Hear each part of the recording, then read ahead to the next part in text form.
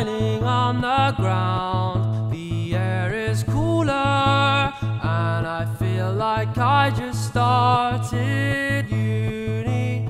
We like to do lots of stretching and yoga before we go on stage. You call it yoga, but it's more like sort of lunges. Yeah, it's less dignified than yoga, maybe. The other thing we do is the odd bit of yodeling and general panic and running around and disappearing, that sort of thing. The storm has broken, heavens open.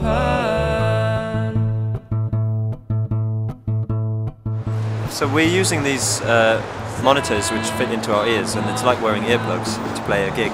So often go on stage and think, there's no one here, what's this going to be like? And then when the lights come on, you kind of get a sense how petrified you should be. Yeah, because I guess the excitement does also blend with fear, and I think people will probably be able to see the whites of our eyes. Dream of lying in your attic. I can feel the static. The storm has broken, heavens open. So electrifying.